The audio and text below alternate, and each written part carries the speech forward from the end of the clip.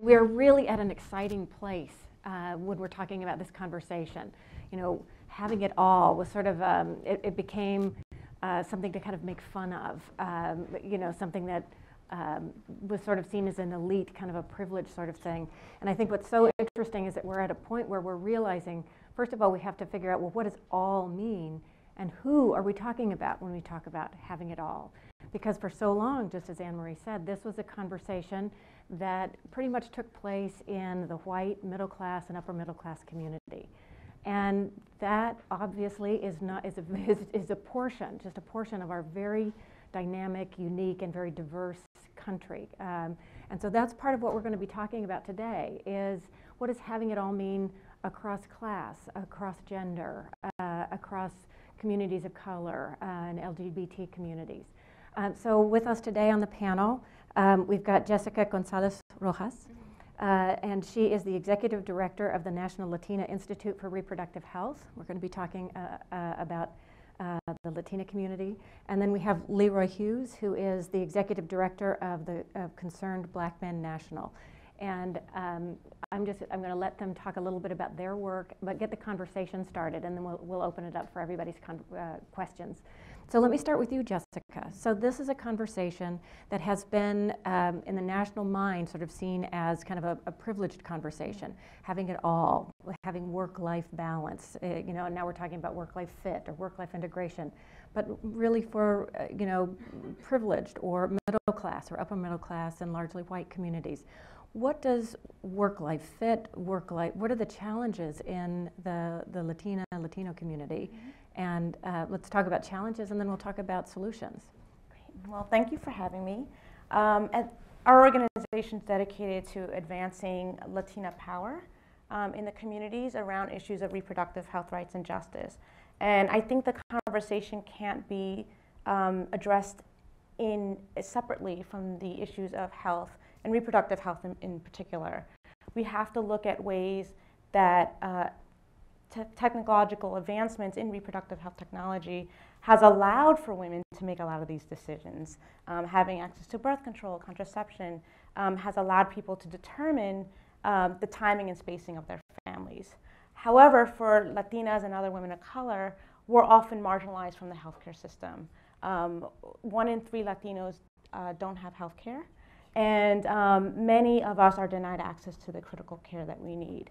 The part of the conversation, too, that I want to speak to is the fact that many of what Anne-Marie had talked about, the ability to make choices and make the decision whether or not to work, is often separated from the fact that those often caring for their children are women of color and immigrant women.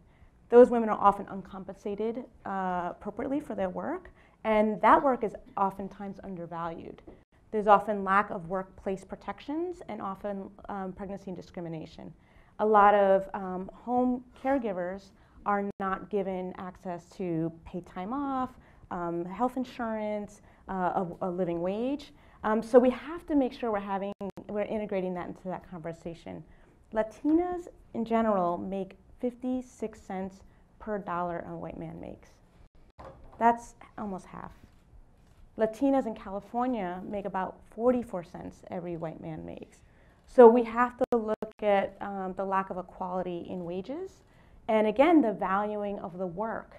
Talk about valuing care and those who provide care and love and nurturing of the children, while many of these women who are privileged and able to work, that's essential to being able to make that. And we have to make sure we're ensuring that we're paying those folks living wages, and we're thinking about their access to health care, their access to paid time off, their access to full protections in the workplace, whether that workplace is your home or a center, a caregiving center.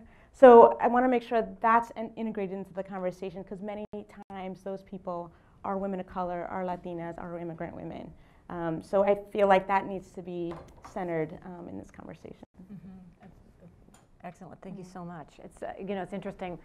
When I was working on my book, Overwhelmed, about time pressure and modern life, I started it, very much reporting about the time pressure and really the craziness that a lot of people feel in all walks of life, But I think what really struck me is that when you talk about immigrant communities, and I spent some time with immigrant communities or low income or blue collar workers, you know, we think we're stressed out and we've got education and resources. You know, you talk about somebody who's got to take 3 buses to get to a job, and then one bus breaks down, and then, you know, or I spent time in line with people trying to get child care subsidies, which, you know, there's so many more people who have the need than there are subsidies available. And they started standing in line at 3 in the morning. I mean, people, you know, the system was set up to help low-income folks, you know, with welfare reform to have child care, and yet the system was set up in such a way that people were losing their jobs and, you know, not able to graduate or get their degrees because they were standing in line so long to get them. So I think that that's a really important point that you make, looking at the systems that we've set up and how they work and don't work. And just to add, actually, you know, a lot of those folks that we work with on the ground are many of them are undocumented workers. So they are ineligible for a lot of the benefits that are set up in the safety net for low-income families. So, you know, we work in the Rio Grande Valley in Texas, and there's a woman who tells her story about caring for someone's home, right? She cleans their home, and she says, sometimes I get $50, sometimes I get $10, sometimes I don't get paid at all. I clean their home and I don't get paid. And she says it depends on the quality of the person. So, you know, you can't sustain a life. And she's someone whose daughter was deported. She's caring for her citizen grandchildren. Her husband was captured and deported. And, you know, it's such a tenuous life. And she's working really hard and waiting. You know, there's no transportation. She's waiting for a bus. It's very precarious system. There's not a lot of infrastructure in those communities. And she's not even getting paid for the work that she does. So we have to remember that people are often excluded and marginalized from even the safety net programs that exist that are so important, but still does not include a lot of the workers in this country. So Leroy, let's talk about your work and let's talk about the African American community. I think one of the things that strikes me when we do reporting on this or we in the conversation, a lot of people talk about the 1950s as, you know, this nostalgic, wonderful time when there was, you know, one breadwinner and one homemaker. And what they forget is that only applied to a very narrow portion of our society. And in the African American community, you've always had working mothers. You've always had dual income couples. You know, talk about the challenges for kind of having it all in the African American community and the work you do. Absolutely. Well, first of all, thank you for having me. Again, my name is Leroy Hughes. I'm the Executive Director with Concerned Black Men National. We are a national social service organization that focuses on youth and prevention services, which includes teen pregnancy prevention, substance abuse prevention, HIV/AIDS prevention, parent and family services. We target fatherhood initiatives, adult literacy, workforce development, case management services, as well as volunteer and mentoring services that focuses on academic achievement, one-to-one in-group mentoring through several of our satellite offices as well as through our affiliate chapter network. Clearly, there seems to be a step back in time as far as what the African American community is going through right now. You simply need to take a look at the socioeconomic challenges that the black community continues to face. You take a look at the number of single parent homes, the amount of black men who are incarcerated, a lot of the resources in our communities, underserved, if you will. And so there's some practical implications in terms of actually being able to have it all. And so throughout the years, we've had a lot of conversations about cultural diversity, even sensitivity training. I had a conversation with my employees on yesterday, and I talked about the fact that we need in the workplace something called workplace sensitivity.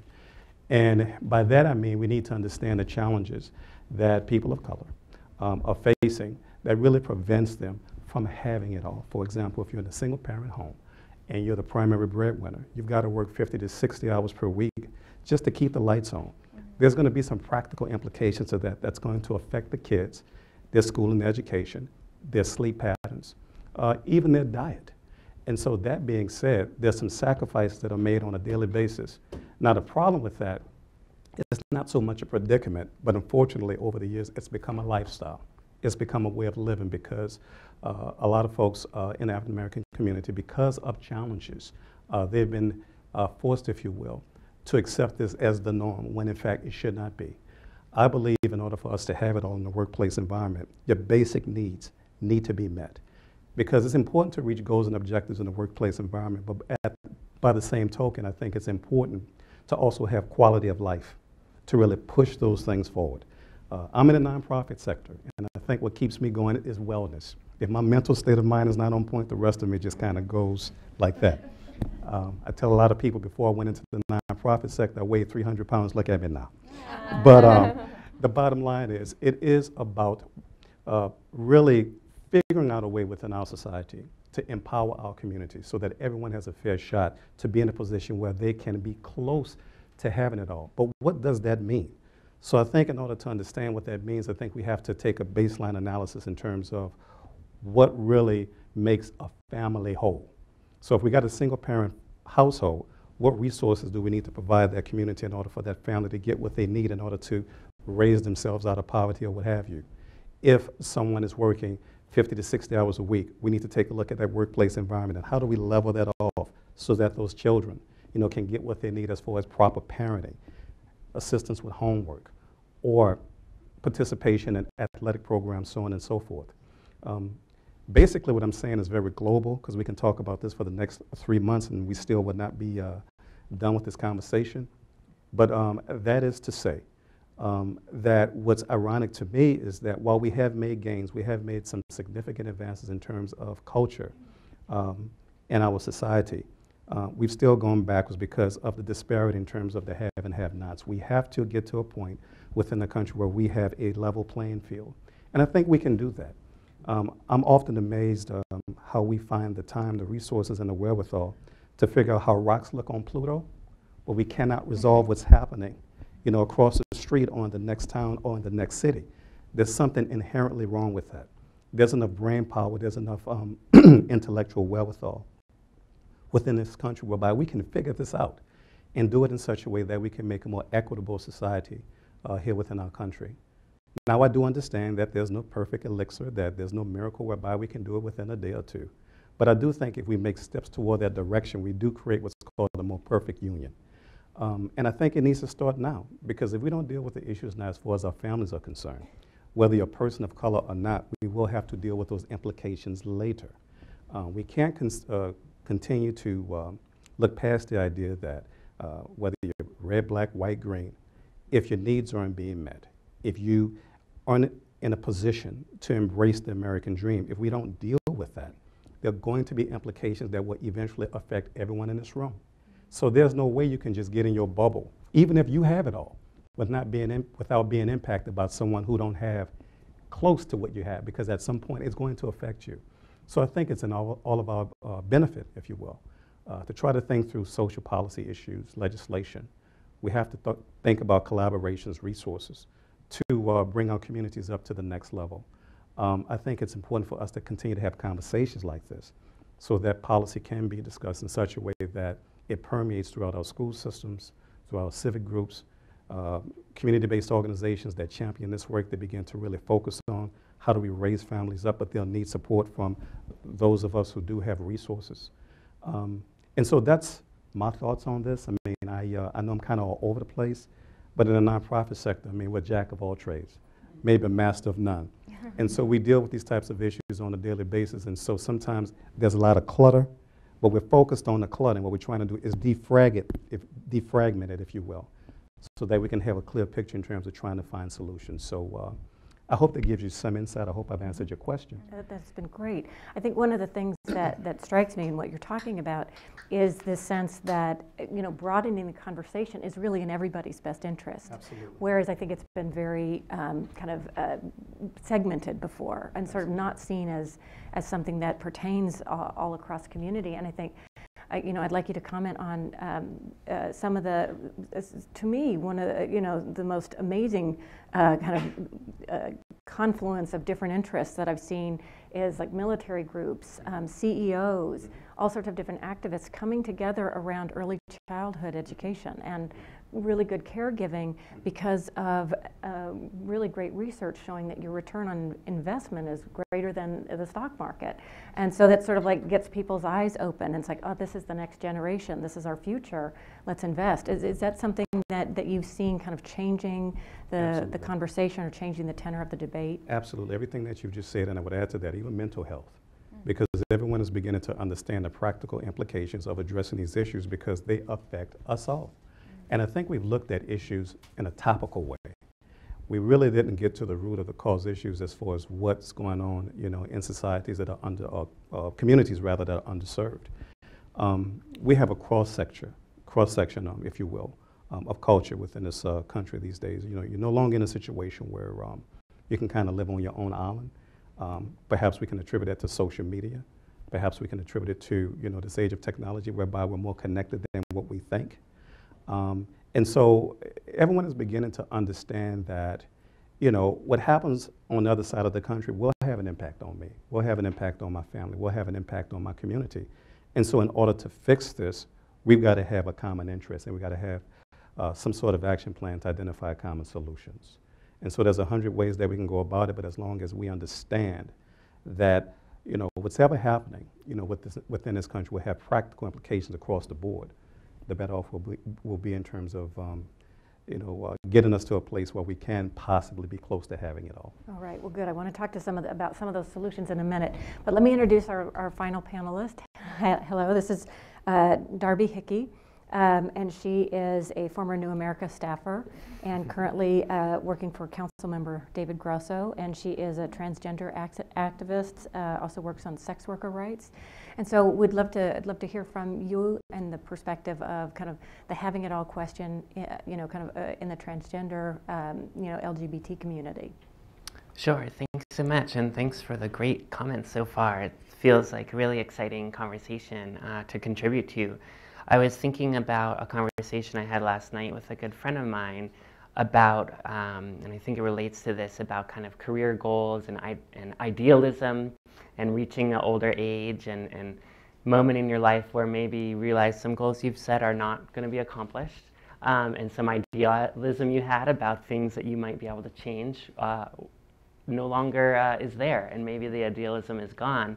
And yet, such as myself, such as my friend, when you have no family support net, when the only support network that there's going to be out there is either chosen family and friends or social services, you have no choice but to keep moving. You cannot stop and say, oh, but those were my career goals, and maybe if I went and did this, then it would help me move there. It's, no, actually, I have to put food on the table for myself, for my son. I have to think about the medical bills from the accident I had earlier in the month, and I think that everything that's already been discussed and touched on really goes to that, and how this kind of concept of what does kind of having it all mean, and all that it encompasses, which I think, going back to the point about early childhood education, is a great one. I think another area is trauma, and you mentioned it really well, mental health. And I think that's a huge issue in many communities, including in the LGBT and particularly the transgender context, where just everyday existence, and certainly it's the same with racism and sexism, everyday existence is a mental health challenge. And where is the space when between running to drop the kid off at school, getting to work a little bit late every time because you can't drop the kid off early enough, dealing with the comments and the interactions throughout the day, running home, making dinner, where is that moment to address those needs? And I think that also what's interesting as we talk about like how do you open up this conversation, it's also how this conversation is, I guess it's a two-way street, right? That this conversation has been defined in certain ways and as applying to certain people and these ideals of what it used to be and what it wasn't ever. Also, the flip side is, a euphoria, for example, over, like the gay marriage decision at the Supreme Court, and how that might and might not actually have any bearing on these kind of day-to-day issues that we're talking about. It certainly does in some ways, and yet in so many other ways it does not. It's a lot of kind of the battle cry is now, well, you can get married in the morning in however many states and be fired in the afternoon for being gay or lesbian, bi, trans. The reality is that you might not even ever get hired there. And then there's also this whole piece, especially as we talk about work-life balance, of work-life separation, and that I can't actually bring my full self to these parts of my work or even my life, such as, say, my school PTA or interacting with my teachers, my son's teachers, where it's suddenly this whole other piece to navigate of, oh, well, yes, actually, I think it's okay that he likes pink, but it actually has nothing to do with the fact of who I am. And then how does that conversation play out? And no, I'm not actually indoctrinating my child because I'm letting him, experiment and feel fluidity in different ways. And so how all those kind of, all these different borders that we have to navigate, including geopolitical ones, that really affect this ability of like what the all is and what the balance, even where the balance lies, I think, in a way. So, such great points. One of the things that strikes me, we think about having it all, that there would be not only work-life balance, but sort of, a space for yourself, for that, whether mental health, peace of mind, and we tend to think of that as also a privileged idea, and yet, in one of the very early union efforts, the mill worker strike, they sang this song. They say, we fight for bread, but we also fight for roses too. That everybody has always needed time for work, time for love and family, and time for roses as well. So let's talk a little bit about solutions, and then we'll open it up to questions. We talk about structures, and so many of our structures are still very much stuck in a past. Whether the 1950s or 60s, President Obama has called it Mad Men era policies, just like Anne-Marie had said. You talk about school systems. I think one of the things, there's really great research on schedule and schedule control and how great it is to have flexibility, and yet that only really applies to certain types of workers. And for hourly workers or wage workers or caregivers, you don't have that same sense of control. What are some solutions, policy solutions, cultural solutions? What are some things that we could and should be looking at and working for? Let's start with you, Jessica. Sure. The way in which we approach our work at the National Latina Institute for Reproductive Health is by centering those most impacted. So we believe those most impacted are the agents of change. We also believe that through the work we do, we know that our community are leaders and have leadership, but oftentimes it's not elevated in a way to create sustained change because of all the challenges in their life, when all the things that were mentioned, raising a family, trying to get work, trying to get healthcare access, trying to get just the basic needs met. Oftentimes, one thing I wanted to add too is that sometimes this conversation again sits at an elite level because our communities are struggling to survive. But when we invest in community, when we invest in people, when we work to build power and elevate that power, again, not create it. These are leaders. They're leaders. Women are the backbones of families and communities. These are leaders. But when you provide the tools and resources to do advocacy, to speak out, to raise the issue, to tell their stories, to testify in front of elected officials, that is a place where we will see change. It is critical to engage the community, engage those most impacted, to be the voices of change.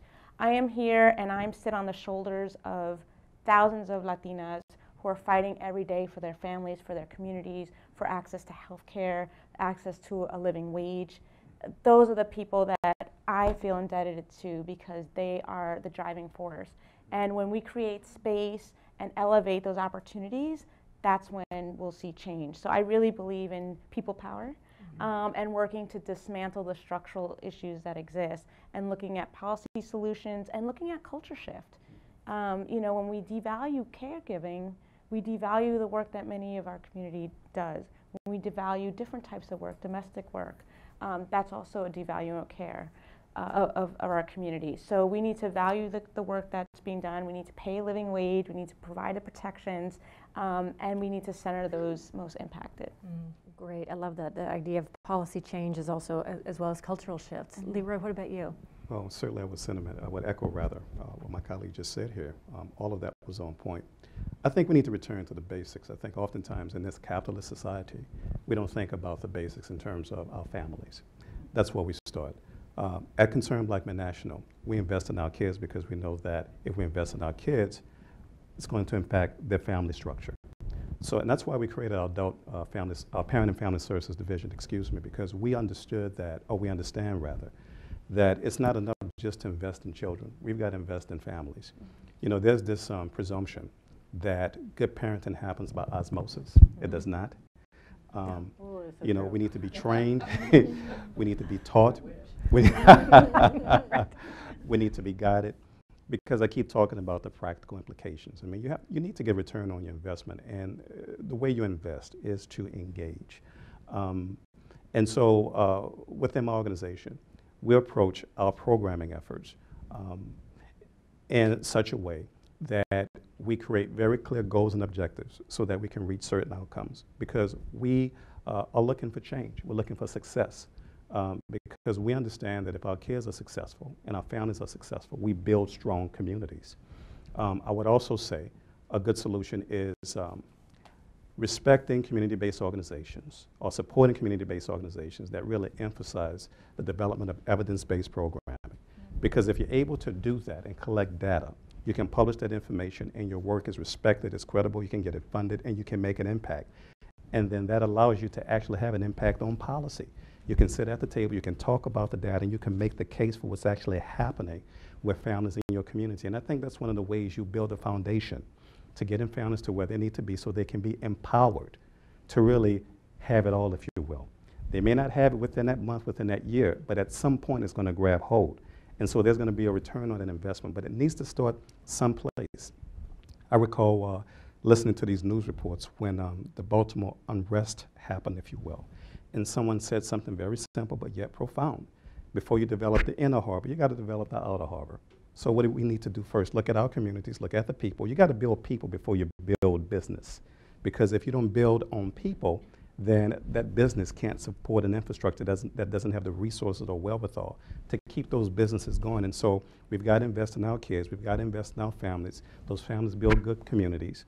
You collect, data from work with organizations that actually have community evidence-based programming. You're able to engage in policy. You have conversations with politicians. You create legislation. And so you have systemic change. And I know it's not that simple, but perhaps that's a way that we can work towards these solutions that we're looking for. That's really great. Evidence-based programming, that's so interesting. And you talk about, cultural shift and changing the narrative almost, allowing for more voices, in the African-American community. I think there's really interesting research that's emerging. People tend to think, absentee fathers, they don't really care, everything's left on moms. And Kathy Eden and others are doing really fascinating work, just showing how involved a lot of African-American fathers want to be or are, and the challenges that they face as well, which is really very interesting. Can I just add something too? I think one of the things we need to ensure that we're supporting the leadership of communities of color and women of color. Of all the thousands of people who served in Congress, only 9 have been Latinas. And when we don't have elected officials who reflect our community, and reflect a growing, powerful population in this country, our interests are left out. We often joke, right, if we're not at the table, we're on the menu. So it's important that we're at the table, and that we as a community is supporting those leaders who step out to engage in public service, and that we're rallying around that, because it's a very challenging role, and they need the community behind them. So a lot of the work we do is civic engagement, having people understand political power, but it's important to support leadership of women in communities of color. Okay, great points. Darby, let's turn to you and your thoughts. Sure, I completely support everything that's been said, and want to pick up on kind of that last piece. I think especially resources is such a critical issue. We talk about, and Jessica was saying so eloquently, the how things change is people organize and they pressure things to change. But there are not resources put towards that. In all of my years as an activist and working on issues, when I was lucky enough to get paid to be an activist, it was very, very little. And I think that in a way then leads us to another thing. So I think absolutely resources, and resources have to be put to the leadership of those most impacted, and those most urgently impacted as well, which is a new kind of framework I've been talking with people about. as a way to kind of get beyond a ranking or kind of Olympics of oppression, but we can see where's the urgency, who's being killed literally right now, and who is being which communities are being particularly devastated most urgently by XYZ practices, so that you don't call me up and say, oh, can you get some transgender women of color to come to our conference? And well, we can pay the airfare, but not, a per diem or not a stipend to pay for the fact that they'll have to miss work or some income generating opportunity. And then I think that then kind of flips the whole conversation on its head almost in a way, which is another part of this and which is exactly what we're doing, right? Is even as this kind of have it all and what does work-life balance look like, for so many of us, especially those of us that come from low-income backgrounds or are continue to be in low-income situations, and are passionate about change, it's all the same. It's all the same thing. It's work and life is all together. And we can't separate it out per se in that very kind of, it really is a very middle class or upper class perspective of like, oh, you go to the office and you do that, and then you go home and you have this separation. And it's like, no, I'm fighting for my people every day, and that may or may not be how I'm getting paid. Might be something else is another way that I'm getting my check. And I think another piece that I'm thinking about right now is just drawing on really recent experiences I had. I am so lucky right now to be in that kind of professional middle class job where I was in a terrible bicycle accident. I couldn't go to work for weeks. Even now that I'm back at work, I keep having to leave to go to medical appointments, to try to see a neurologist, to deal with pain. In so many other jobs I've had in my life, I would have lost my job immediately. And I'm just so fortunate to be in this situation where I'm afforded that by my employer, by policies that are in place, by laws that are in place. And that's certainly something we're working on in DC, is just continually trying to push the boundaries of what's considered normal in terms of medical leave and family leave and the reasons for medical leave or family leave. We've got now up to 6 weeks of paid leave, ironically to take care of another, so I couldn't take that to take care of myself. But nonetheless, that's a real improvement, and it's unfortunately currently only for DC government employees, but we're trying to push the conversation and get that in the private sector in DC as well. And I think that comes back to kind of some of the stuff talked about before of like scheduling and how I think that's another kind of huge movement right now, is about scheduling and dependability of schedules and the ability to have a say on your own schedule. How do we bring that into more situations rather than the certain sectors that currently have that privilege? Right. I want to open it up for questions a little bit, but to that point, Darby, that's such a good point, because I think what's really interesting is that there are places that are making changes like that. And so that's one of the things I try to do as a writer, is highlight where some of those changes are to show that it can be done and how. So let's open it up for questions.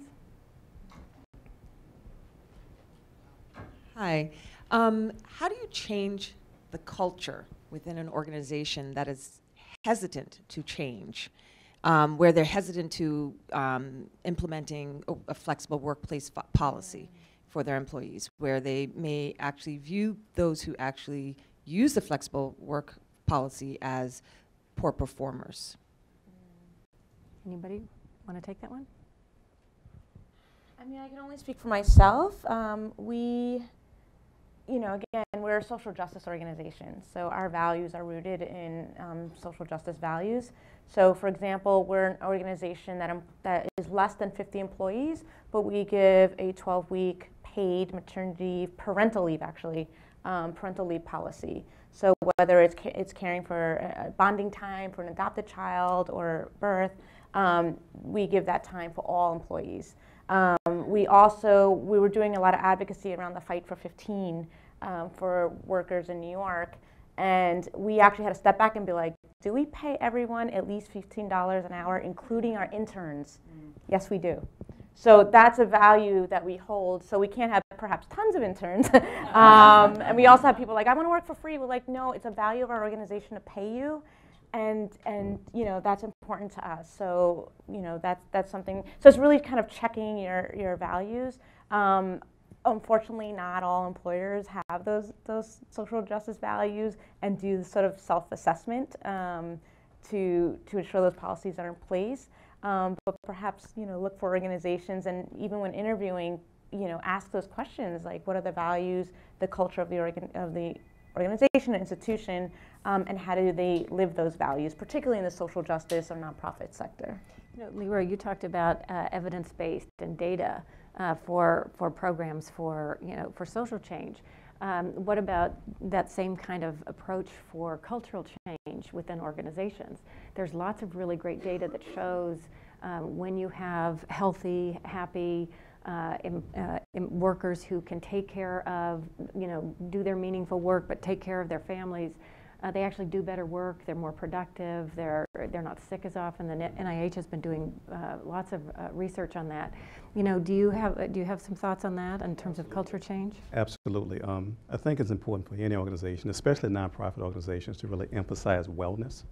I do a gut check with my staff every month.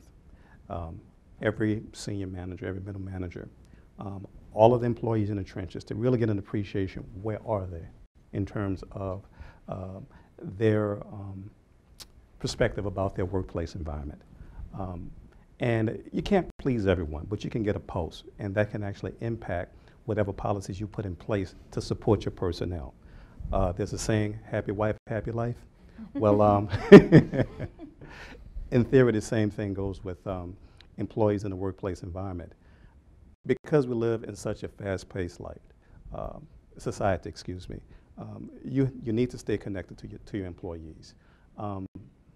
6-7 years ago, the average age at Concerned Black Men National was 33 years old. Now it's 50. We have a changing demographic, and we need to be responsive to those needs.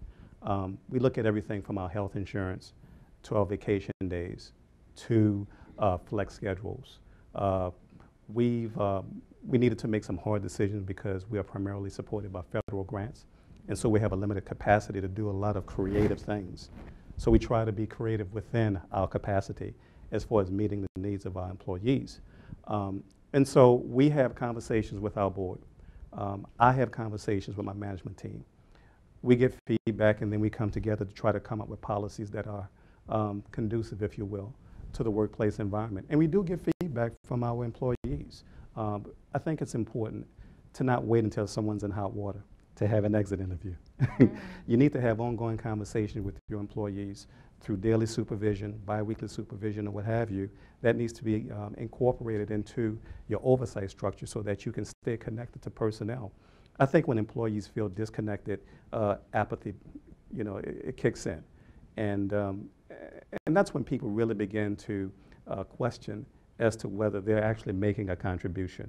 So I think when you're connected to your employees, when you're having conversations, when you have buy-in, you can create policies that I think will help carry and support an organization, as opposed to being disconnected and having employees feel like they're not contributing. Darby, did you want to add to that? I would just say that I remember when I ran a small organization here in DC with less than 5 employees, we just didn't have the resources to be able to, offer some of the fantastic and important things that Jessica was talking about. And what we try to do, and I think this is kind of what Leroy was getting at, is we try to, again, to work within our means. So, okay, we can't pay you X amount, or we can't offer this number of weeks of paid leave, but let's do everything we can to work with you on setting your schedule and making it as, workable for you as possible. Let's, have kind of a default assumption that if you're running late, check in, but that we're not going to assume it's like malfeasance, but it's rather just like life getting in the way. And this kind of regular check-in, like Leroy was mentioning, I think is so critical. I think leadership is a huge thing. I don't know how you can. It's really difficult to change your organization if you don't have leadership committed to it, and leadership comes in different ways, right? And that kind of goes back to some of what Jessica was saying. If folks in the lower rungs really rise up, then they can make some change. I think small steps is a great place to start. I remember actually here at New America and the Open Technology Institute, we were trying to tackle some issues around kind of structural racism and working in a sector where racism is very, well, which sector it's not real, I'm not sure, but it's very blatantly apparent in the tech sector, racism and sexism. We started with brown bag lunches on Fridays, talking about what can we do to change the culture here to make it an explicitly anti-racist and anti-sexist organizational culture within the group. And yeah, did that change policies overnight? No way, but it was part of the culture change, I think. That's excellent, excellent. Well, thank you all so much for the really fascinating conversation and sharing your insights and stories.